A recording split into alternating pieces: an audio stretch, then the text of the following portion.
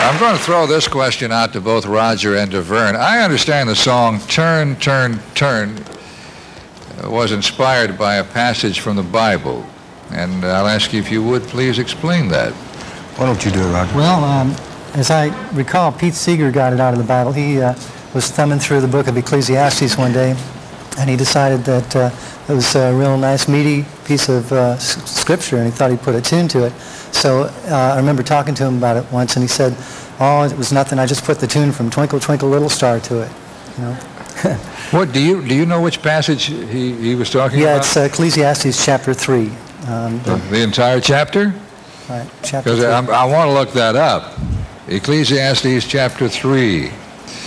Do you remember was there a key verse? Well, it starts at the beginning of it, and it goes into about maybe 20 verses down. It's a time to be born, a time to die, and so on. And he modified it a little bit so it would fit the tune. But Roger, have we met? Yes, we have, Ralph. We met in 1968 on your WSM radio show. Was Graham Parsons?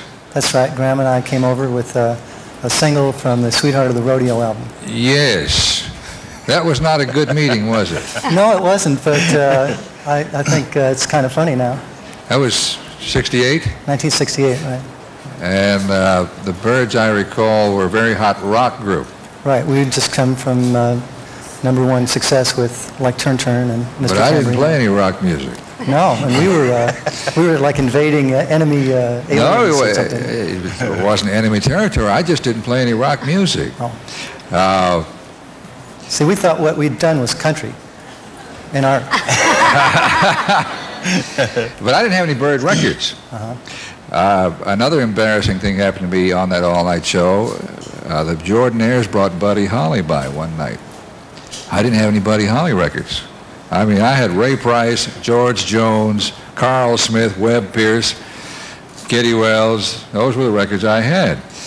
And I always got the impression, well, I had a reason to get the impression Graham was not happy with me, because later he dedicated a song to me, didn't he?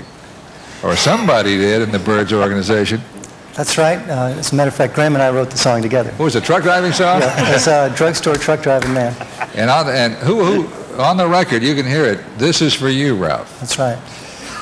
And what was the point of all that? Oh, we just sent in a little letter to you. Were you mad at me? It wasn't anything real serious.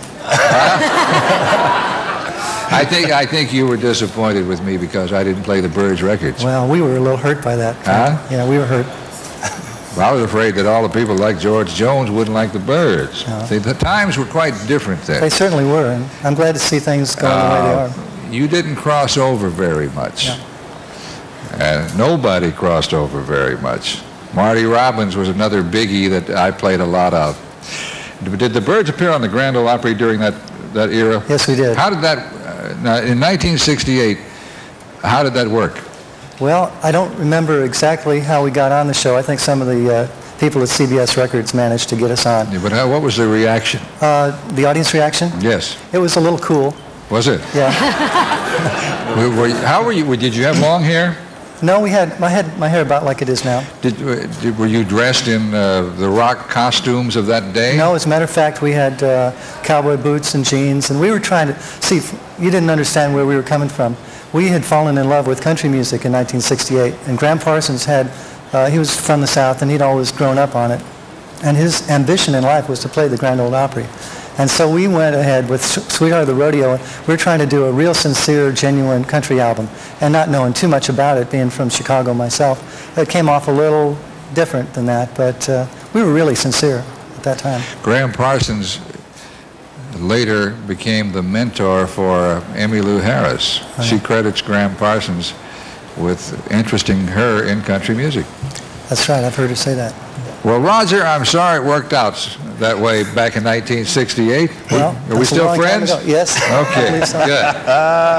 Let's take a little break here at Nashville now, and then we'll all be back.